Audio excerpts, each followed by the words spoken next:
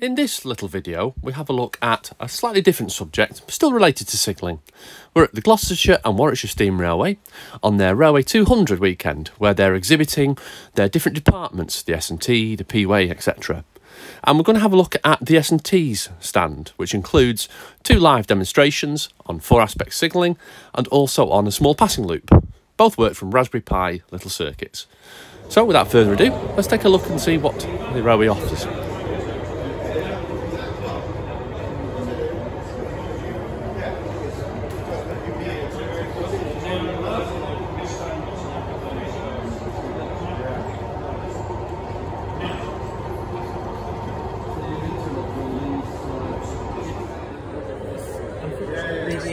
So you got it working off a little circuit there? Yeah, that's right. Yeah. It's not a Raspberry Pi, is it? It is Raspberry Pi. It's a pico, so it's the older ones. It's the very simple version. Yeah. So 4-aspect signalling with a little track circuit demonstration. Perhaps not something you'd necessarily get on a heritage railway, but the idea is that we can use it to show people how, as a train moves along the track, the signal aspects change to reflect its position. Unfortunately, the yellows are quite dim, so you have to sort of at the end to see this.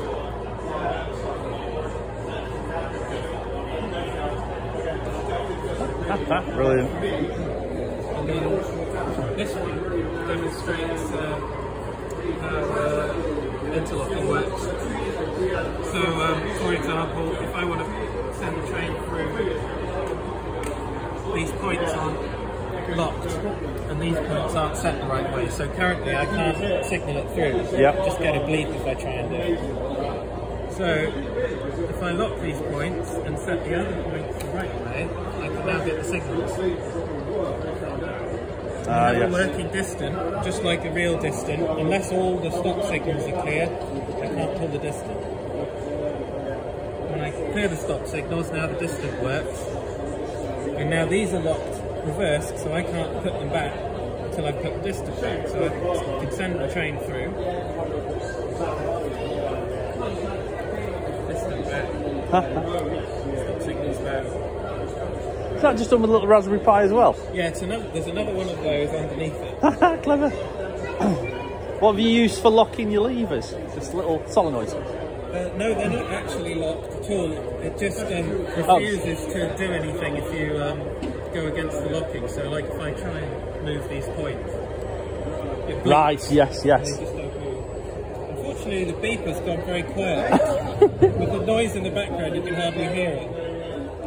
It makes you put the lever back to where it was before you can continue. That's brilliant. How's the quality?